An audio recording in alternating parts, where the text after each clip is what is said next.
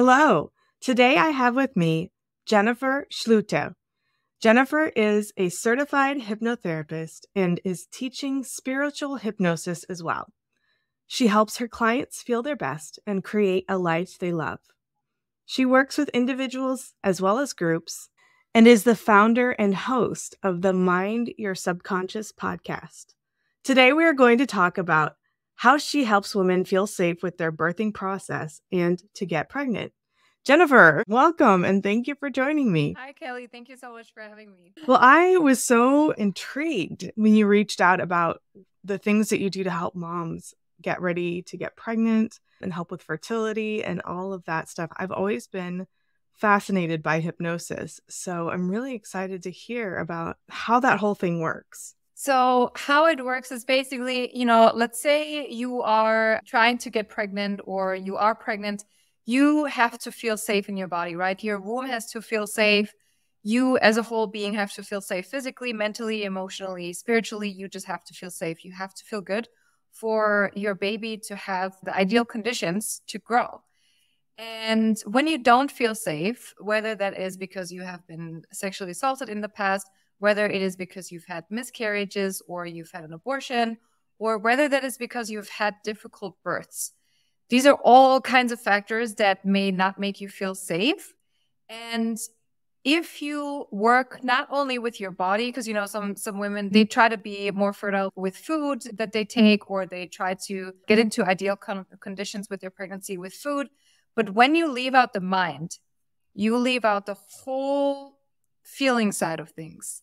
And so when you want a birth that is safe and that the mom feels safe in her mind and in her body, then you work with hypnosis to help people achieve that. If you've been through something in the past that doesn't make you feel safe, you work with hypnosis to achieve that. Because what we can do in hypnosis, I'm going to give a few examples, is when somebody has had a miscarriage or an abortion, we can actually, in hypnosis, go and talk to that soul of the baby. Like, why didn't you choose to come this time around? Are you going to choose to come back? What was my lesson here for me? What is it that you want me to know? How can I feel safe in my next pregnancy? Like, these are all kinds of things that we can do in hypnosis when you've had that. Or, for example, when you've been sexually assaulted or harassed in the past, when your womb doesn't feel safe or when your body doesn't feel safe, we can also work on that. We will go back to that point in time if we need to. If we don't need to, we won't. But it's most of the time, it's more beneficial. And then we work around it. And we extract the lessons for you. We extract everything that is important for you to feel safe now in your body. And if you had like a difficult birthing process, we will also go back to that and see how you can now make your body feel safe, because our soul knows. Like everything that I just talked about, your soul knows. Everything you need to do, your soul knows. And this is what we get down to in hypnosis. That is so amazing. So I'm not sure that everyone, especially over here in the US, knows necessarily what all goes into hypnosis. I think we have, especially if we grew up watching cartoons as a kid, we think of someone being hypnotized and then they walk around clucking like a chicken.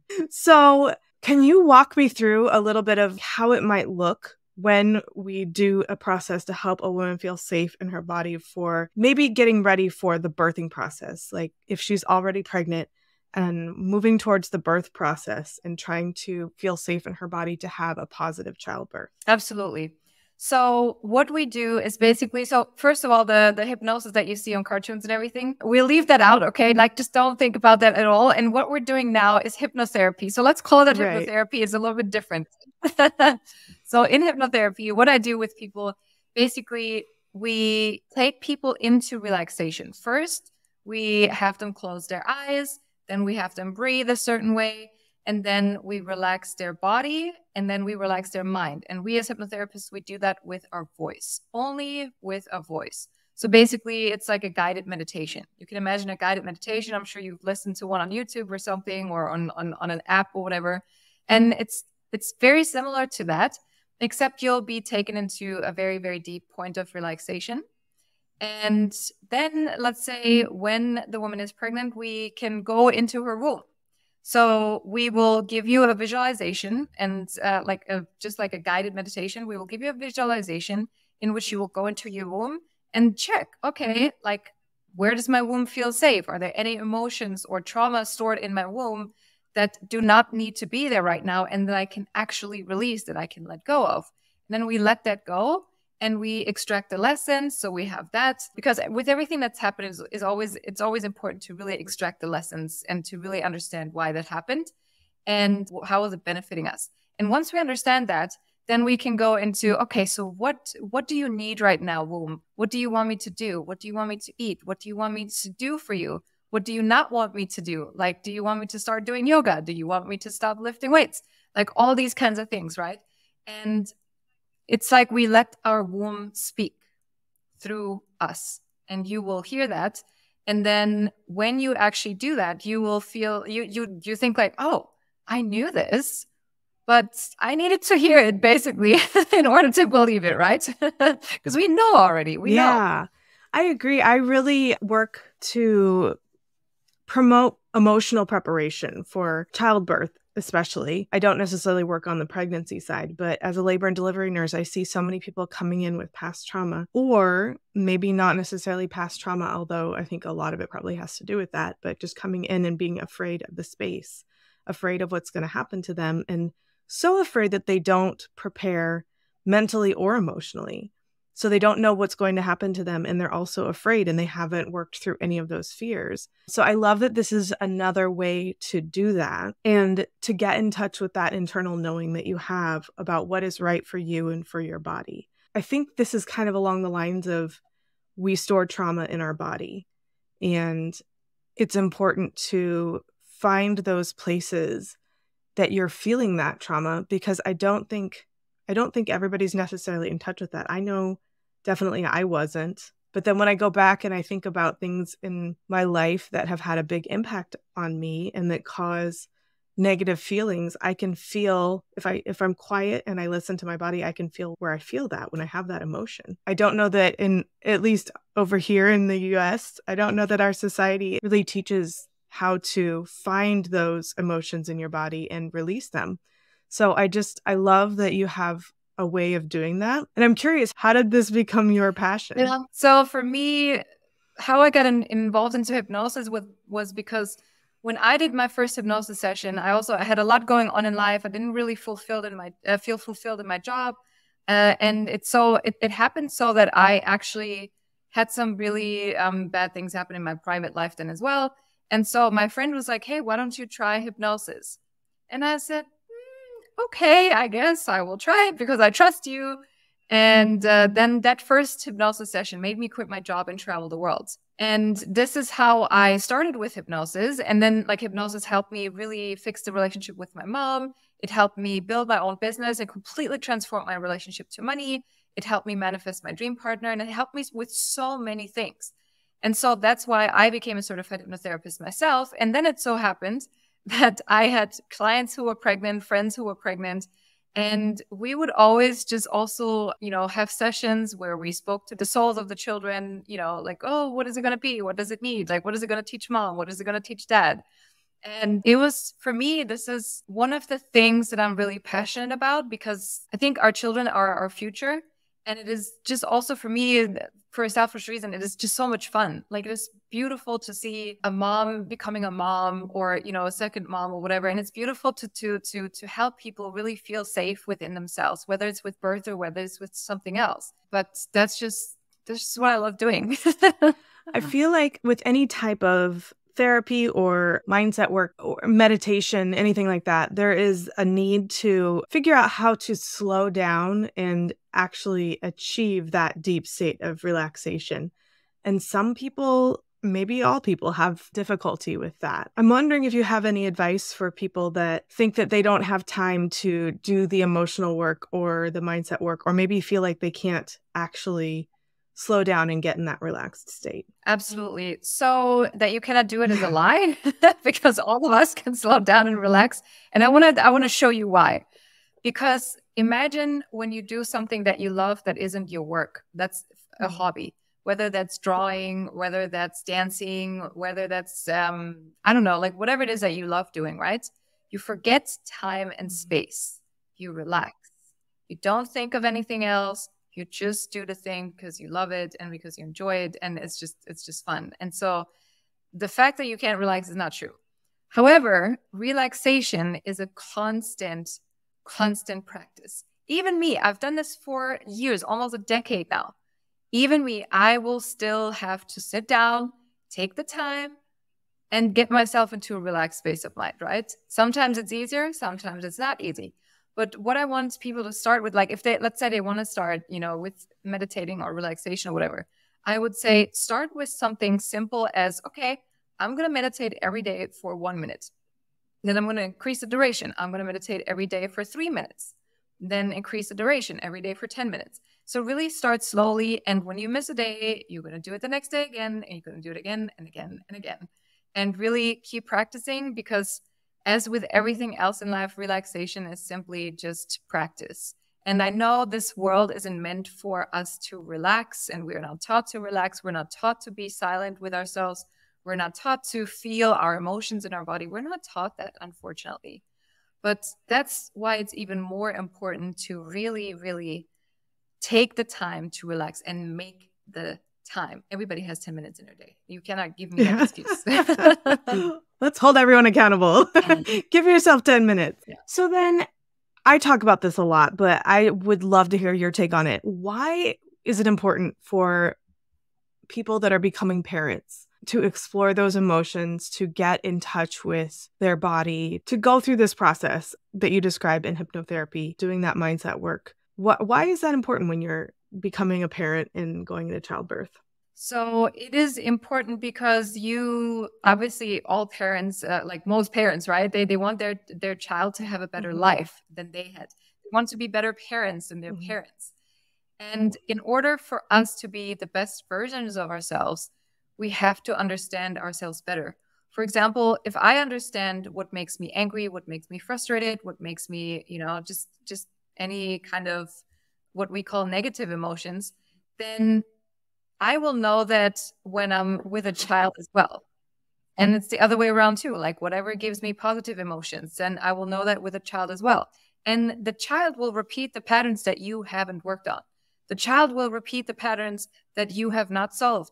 If you have a shitty relationship with your mom or your dad, or if you have not resolved any trauma or something like that, then your child will emulate you. They will do the same. They will just be that. They will feel that. And also, what is really interesting is that everything that you have stored in your body, every trauma that you have, your child will have that too in their body, because it's in the genetics, right? So there's an experiment done on rats where they had rats in cages and they sprayed cherry blossom spray, and then they tased them or they hurt them. And so whenever they smelled the cherry blossom spray, they would anticipate being hurt. And that lasted for generations. Wow. That lasted for generations. At least two. I think they did at least two experiments, and then it's still kept going. So whatever you haven't worked and released from your body, your child will have that in their genes. The genes, they can get turned on and off. So if you provide a good environment for your child, it doesn't necessarily need to be turned on, that gene that they have. That trauma gene doesn't need to be turned on. So I'm going to give you examples with humans, right? My grandparents, one of them has lived through both wars, both world wars, like World War I and World War II in Germany. I'm German. I was born and raised there. And my other grandparents, they have been raised through World War II.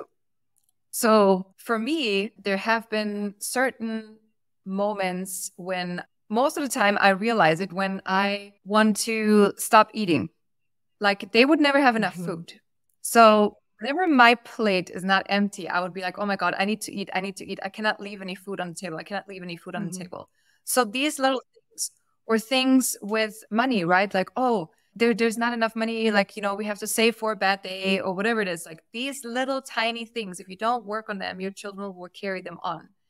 And that's why it is so important for us to work on ourselves and just keep that going, and work with our parents as well. If we have a good relationship with them, or we want one with them. Yeah. And then how does that translate going into childbirth? Because I feel like that's probably one of the most momentous days of your life. And what kills me is when patients are so So, in the hospital as a nurse, when I see patients that have come in and haven't done the mindset and emotional work, and that experience that's supposed to be so happy and wonderful is a big cause of stress. So how do you help moms get ready for that? So I have not personally I've not had that case, but I've had like where there was stress around them before birth, right? So the stress before birth, with your parents and with everyone trying to know like, oh, is it there yet? Is it there yet? Is it coming? Is it coming? Like all that stress too, right? And the preparation of your body and your mind, what you do is it's a simple way, but you talk to people. You talk about like, what are your expectations? What do you want? What do you need? And you have to set boundaries. You cannot allow your birth is your experience. This is not your mom's experience or your dad's experience. It's your experience. And you're meant to have the most beautiful birth, like you say. But also what we see, what we're programmed with from TV, from books, from series, from anything is most of the time horrible birth experiences. I cannot remember seeing a birth on TV that was, flawless or whatever. And like we are programmed to have bad birth experiences. In the West, we are programmed to have births in hospitals. In Africa, that's not the way. In Latin America, that's not the way. There's literally, and it's also not the way that we take forever to give birth, like hours and hours and hours and days and days and days. There's people that pop out a baby within 45 minutes because they're not programmed that they have to be in the hospital for hours or days on end. And so you have to really deprogram yourself and you have to reprogram yourself with good birth experiences. And then also, like I said, again, when it comes to other people, you have to let them know what you want, what you need, and what you don't want and what you don't need. And again, this is your birth. This should be the happiest day of your life. And this should be the most beautiful experience for you and not for other people. Yeah, I agree. I want to talk about how important it is when we've had miscarriages or abortions or any other birth trauma like that, where people don't think it's important to work through that sometimes, or people think they have worked through it or whatever. But at the end of the day, I find with my clients, it is crucial to work on that, even when it comes to a woman's business. Us women, we create from the womb. The womb is our space of creation, literal life creation, but also business creation. So if we want to create anything, our womb needs to be healed from whatever we have experienced. And so really allow yourself to take the time and go back to this vulnerable space where you've had this experience of a miscarriage or abortion or some other womb trauma. Allow yourself to go back there, even if it's painful. But once you allow yourself to go back there with a person that can guide you into safety, that can guide your body and your mind into safety, then you will feel so different, and you can create such a safe space for yourself and for your child as well. Yeah, I think that is so important. I think that we have a tendency to stuff things down and hope that when they get buried, they disappear.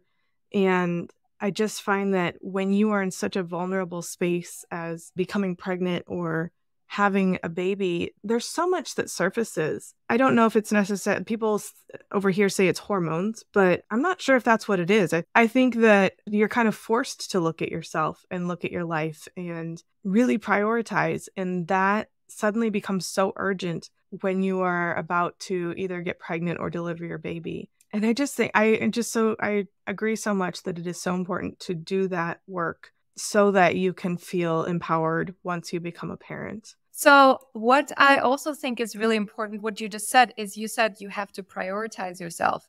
As women, we're not being taught to prioritize ourselves. We're being conditioned to prioritize others. We're the nurturers, we're the mothers, we're the creators, we're the people who do the things, right? Who make shit happen. But when we give birth, when we prepare for birth, we need support. We need to allow support.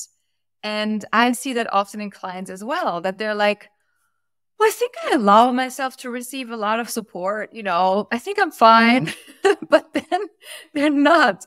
So I can only encourage like every person to really allow more support. And to ask yourself, where do I need more support? What can my husband handle, or my partner, or whoever it is, right? What can they handle? What can my mom handle? What can my parents support me with? What can my friends support me with?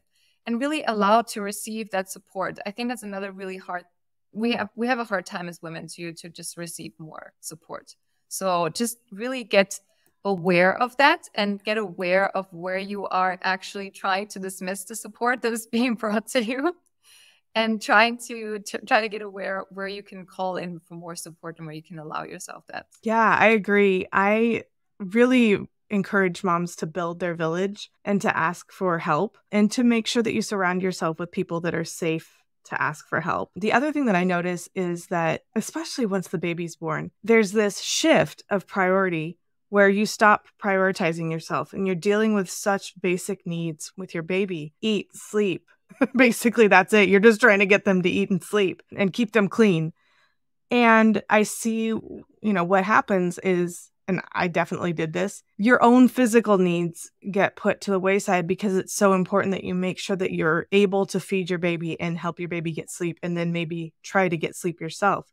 So it's really hard sometimes as moms to even begin to see what you need and how to get that. And I think also it's hard to take the time to explore what you might need. So there's so much just ignoring of your own personal basic needs that happens as a mom, and even sometimes as a pregnant person, especially when you're having your second. It's just really, really hard. Are there any tips that you have on how to achieve that in such high stress times? Yeah, it's a very simple tip that I have, because I really do see also that the happiest moms are the ones that take care of themselves, because only when they're happy themselves, they can take care of their babies. As counterintuitive as that may sound sometimes, right? Or as that may feel, but these are the happiest. And so a simple tip, and this goes for everybody, actually, not just moms, this goes for everybody. We don't know what we need sometimes, and we don't make it a habit to ask ourselves, what do we need? So a few simple questions in various ways to ask the same question would be, what do I need right now? What would make me happy right now? What would make me feel good right now?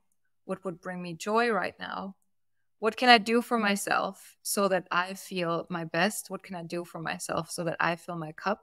These are questions that you can literally ask yourself and then answer them, and then actually go do the thing. Even if it's something as small as, I don't know, I just need a protein bar, or I just need like something simple, right? Or I just need some fresh air for like 5 minutes, or really simple things, and believe that 5 minutes outside can change what it is that you're feeling. Or believe that 5 minutes of silence, when you ask your partner, like, hey, take the baby for 5 minutes, please. Like, just take 5 minutes for yourself, even if it's small as this. And then really listen to yourself and go do the thing. Because we know what we need, but sometimes we're just like, I'm just not going to listen to myself because I have other things to do right now. But it's the slowing down. It's the silence. It's the slowing down that we need to really know what we need. Deep inside, we know. So it takes the silence and the slowing down to really allow the answer to come to the surface. He just then was like, take that shower, mom. I just remember, yes, I really resonate with the outside, but I think that the biggest takeaway for me was it's so hard to coordinate a shower, and it feels so good once you're in there. Like, make it happen. I used to bring the little tub into the shower with me, and they had a little sling, and I'd bring the baby in there with me, and we'd both shower, because like, where do you put the baby when you're showering? If you put the baby outside of the shower, you run the risk of the baby waking up, and then you have to jump out and, get cold and do all those things.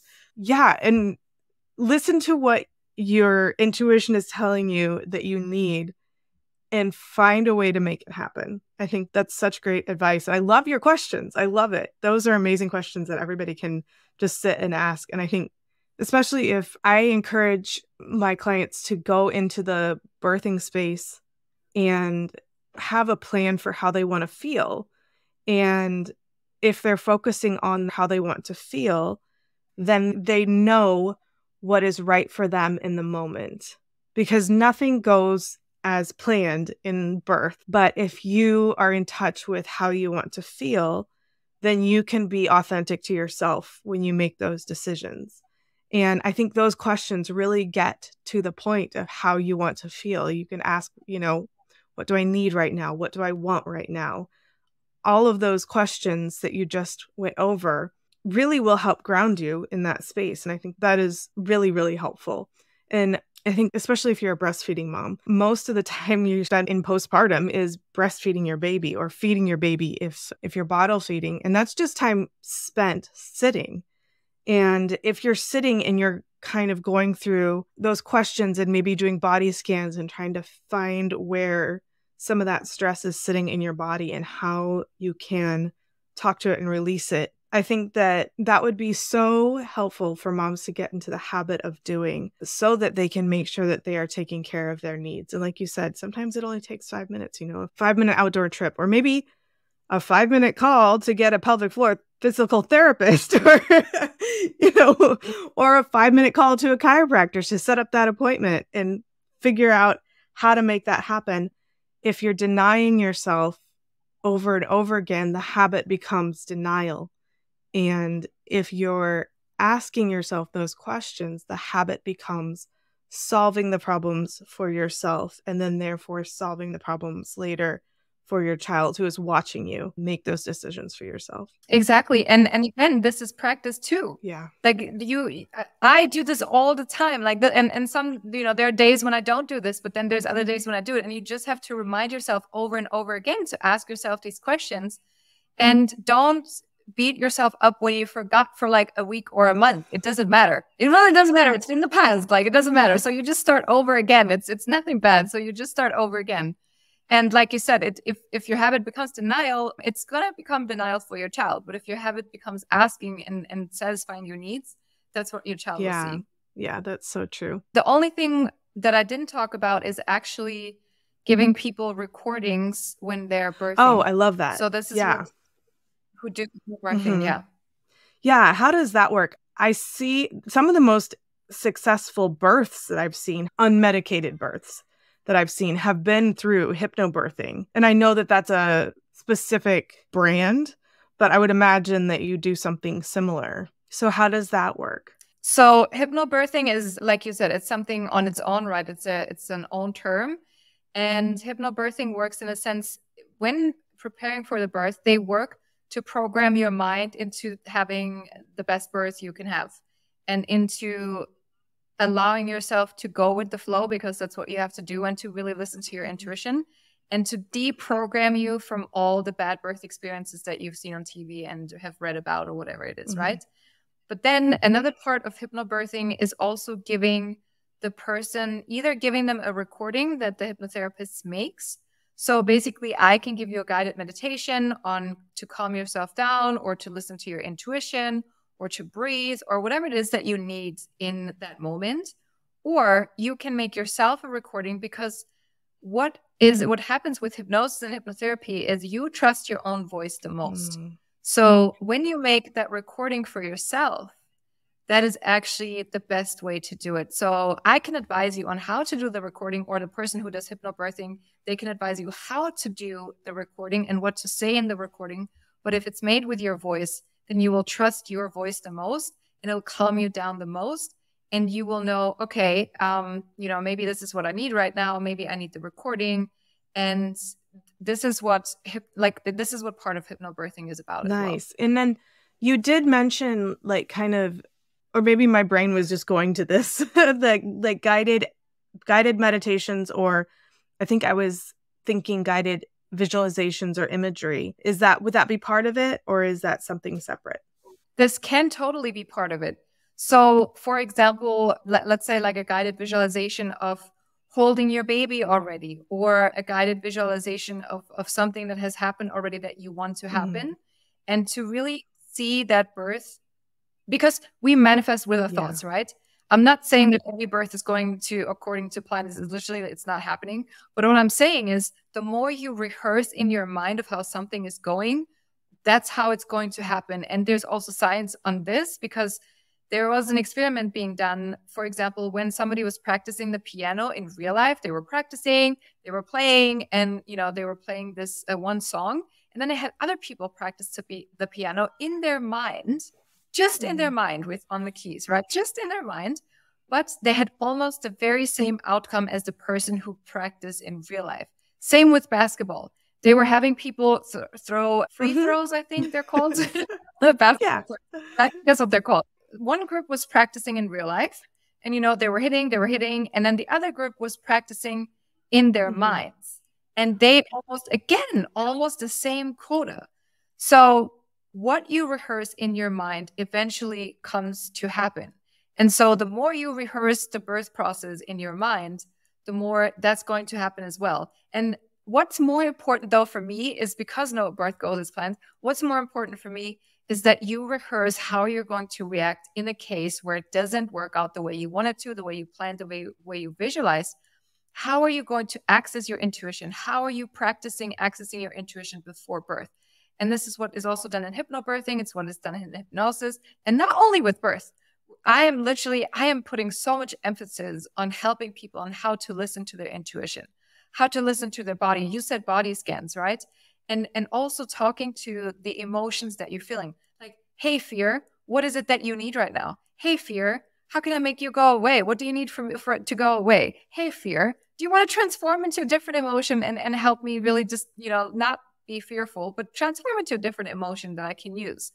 And really helping people to get to know themselves, their emotions, their body, their feelings, their mind, and how they react. For example, this is an example what I can think about, but when we're women, when we're on our period, right? Or before we're on a period or while we're on a period, right? Things are more annoying. Let's be real. Things are more annoying. Our partners are more annoying. But being aware of that thought or of these thoughts and just saying, oh, I know, it's that time of the month, right? Of course my partner is annoying me, or of course this is annoying me, or of course I just don't want to go out because I'm at time of the month. So really coming in tune with your body, with your mind, with everything that's going on with you, getting to know yourself and taking the time to do that.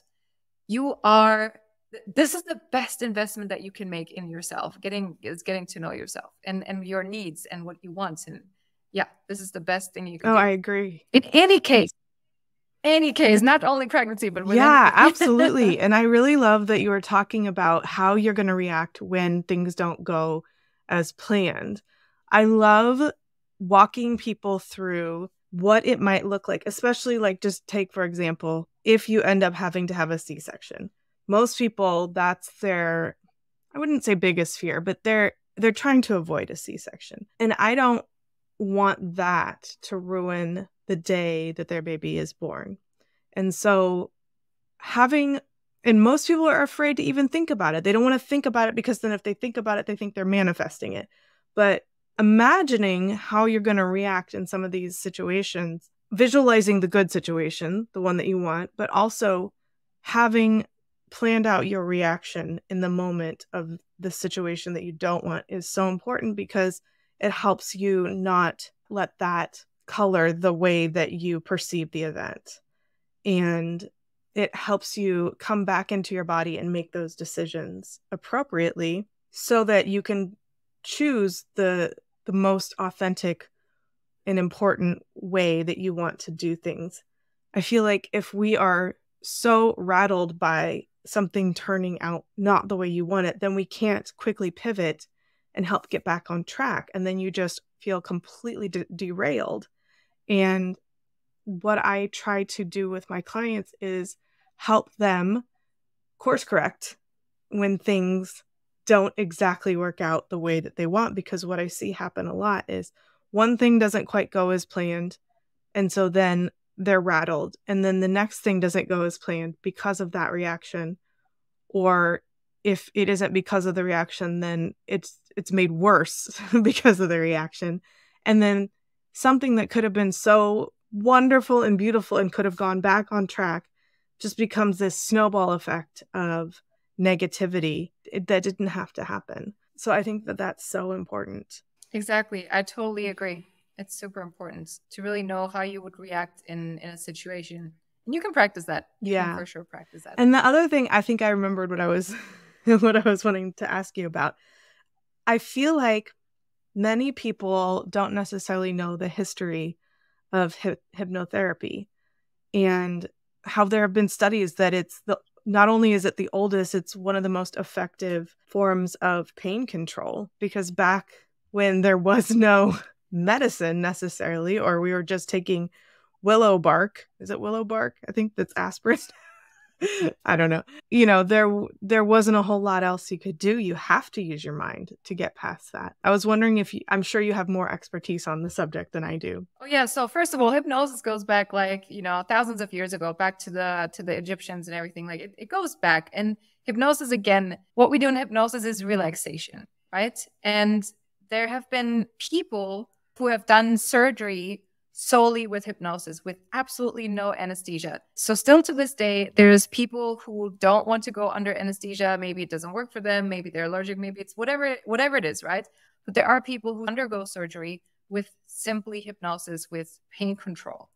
So how that works is literally you can, so to say, numb a body part, or you can focus on another body part, and you can, and dentists use that a lot too.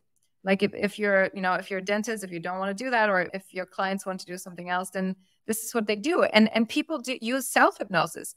They don't need a hypnotherapist to do that for them, to put themselves into that relaxed space of mind, but they use self-hypnosis to do that. So they will bring themselves into that relaxed state of mind where they will focus on something that is not painful, or where they will focus on numbing that body part and not feeling that body part. I think that's incredible. I have not done that myself to somebody. Well, I actually do. I do pain control. But I don't do it in like a sense of, oh, I'm going to hypnotize myself to not have as much pain. But I focus on the body part. And when it hurts, I'm just like, okay, let me focus on a different body part right now. Or let me just breathe into the pain and imagine that with every exhale, my pain will go away more and more and more. So these are little things you can do as well. Yeah, so it's been studied, it's been proven, it's been successful, and people are still doing that. Yeah, I mean, if you think about it, when you're distracted, you don't feel the pain as much. So there is something that we can tap into in our brain that can help decrease the pain. And I know, at least from my experience with moms that have come on doing the specific hypnobirthing process, the trademarked one, they talk about how we call it pain, but true pain is an indicator that something is wrong. But the majority of the time when we're delivering a baby, that's a natural physiological process. And so it doesn't mean that there's anything wrong. So if you reframe that sensation and assume that things are all going right, then you can kind of start to move yourself out of that space that you think that it's actually pain and start to work with the sensations. Now, again, I have not done that myself. I didn't even know hypnobirthing was a thing before my kids were born. But I just think it's amazing. And I've seen it work. I've seen people just have very calm, unmedicated, physiologically normal births without a whole lot of pain, or at least what they've reported. Yeah. And this goes also for fitness, right? If you're doing something like an exercise or whatever, and then if you start feeling pain, my boyfriend, he's a fitness expert. So he would always ask me, okay, what is the scale from the pain? Is it on a 1 to 10? If it's a 2, if you can push through it, then it may go away by itself. How often has that happened to me now that I'm aware of the scale? Mm-hmm. And then, if it's like a 9, if it's really painful, and if I need to stop, if I need to do something else, again, I need to listen to my body. I need to see like, what's up mm-hmm. with that? What is the pain? Where is it coming from? Does it start somewhere else? And to really be aware of that. And like you said, is it the physiological pain, or is it just a pain that's like a muscle soreness? Or maybe the muscle is like, oh, I don't like this movement or something, And this can be translated into birth as well, because obviously we're using our muscles there. So I can boy, are we. Quite a workout. Well, is there anything that we haven't touched on that you wanted to talk about? What I want to talk about is also that it can be really helpful and really soothing for moms to get in touch with the soul of their unborn baby before it's even born. And it's such a beautiful process because it's not very known about, or people are not doing it. And also what I want people to know is that everything that happens to the child while it's in your womb, your child will know. If you're fearful during your pregnancy, your child will know, and it will subconsciously know. And if I were to take somebody who's, like a grown-up person right now, maybe like a 38-year-old, if I were to take them back to the womb during pregnancy, and then they could tell me, hey, I was in my mom's womb, and actually it felt quite unsafe. My mom was worried all the time. My mom was this, my mom was that. Like, babies know, grown-ups know. Whether it is that they subconsciously know, that means like they unknowingly know that there was something happening. It is so important to already during pregnancy be safe, not only after for the child, but while the child is in there already. It is so important. And then just to communicate with the child, whether it is through the soul communication. So what I can give you guys the process here as well. What you can do is you can literally imagine yourself as a light. I call it the light of love and peace and wisdom, which is your soul. And you can imagine your baby as the light of love and peace and wisdom as well, as a light in your womb. And then you can take a golden thread and make the connection, build the connection, and then just talk to your baby soul. Talk to your baby soul, talk to it, like even out loud, you can do that. You can do that in relaxation. You can do that whenever. But the more you talk to them, the more they will also know, like, hey, I'm safe. Mama feels safe. Mama feels good. She feels safe and all of that. And I have a process on my TikTok and on my Instagram account for that, like a guided meditation that you can try as well. And I actually have one on YouTube as well, where you can speak to the unborn soul of your, when you've had like a miscarriage or a pregnancy loss, when you've had that. And speaking with the soul of the baby is such a wonderful process for moms, how I can see it, because you can also find out like, hey, what is this soul going to teach me? Because let's be honest, children are our teachers. It's not the other way around. We choose to how to survive, but they are teaching us the actual lessons, right? So just really finding out, okay, why did you choose me as your mom? Why did you choose your dad as your dad? And getting that conversation started already while your child is in the womb, while it's the soul, it can be a really beautiful process for parents as well. Yeah, absolutely. That's really amazing. I feel like I knew my kids when the second I got pregnant with them. And like I knew their names and their personalities. I totally resonate with that. That's really, and I feel like they came out being those people. So I definitely think that's possible. The other thing that I was thinking about just from the scientific aspect is we know that when you have stress, you secrete the hormone cortisol. So that goes in your bloodstream and that affects your baby. So yes, absolutely. If you're stressed out, your baby is stressed out. Your baby is getting that jolt of cortisol. It's the same thing as if you've ever taken steroid medication. If you've gotten sick, you report feeling that roid rage. You start to feel like just this pent up negative energy. It's a stress hormone, and that's the way that it makes you feel. So if you're secreting that stress hormone, then your baby is feeling it because it's in the bloodstream. With the stress hormone, for instance, in war zones, when they've gone to, retrospective studies, when they've looked at babies that were born in war areas that were just really high stress, they had much higher incidence of negative health effects to the babies that were born in those areas.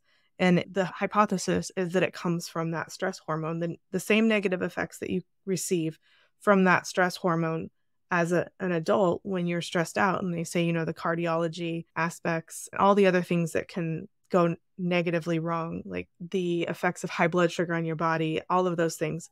Those are the same things that can happen to your baby while you're stressed out. So the importance of managing those emotions and that stress cannot be overemphasized.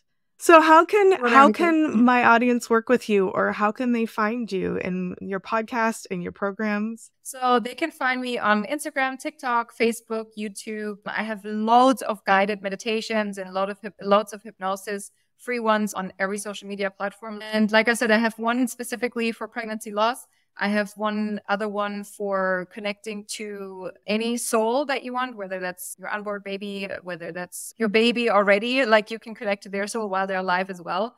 So it's just a soul-to-soul connection. That is free too. And if you want to learn spiritual hypnosis, like everything that I just talked about, if you're maybe a little bit familiar with hypnosis, if you want to learn that for your own clients to really help them have a better birthing process or to just help them in life in general, I do teach hypnosis as well. If you want to do that, you can just ask me, you can message me. I'm very available, and you can always send me a DM and I'll send you everything that you need. And do you have a website that we can go to? Yes, I do have a website. I will send you the link, and then you can post it. I love that. So, yes. Amazing. Well, Jennifer, thank you so much for joining me. This has been very enlightening, and I just feel like it's going to help a lot of moms prepare for birth and parenting. Thank you so much for having me. I appreciate it.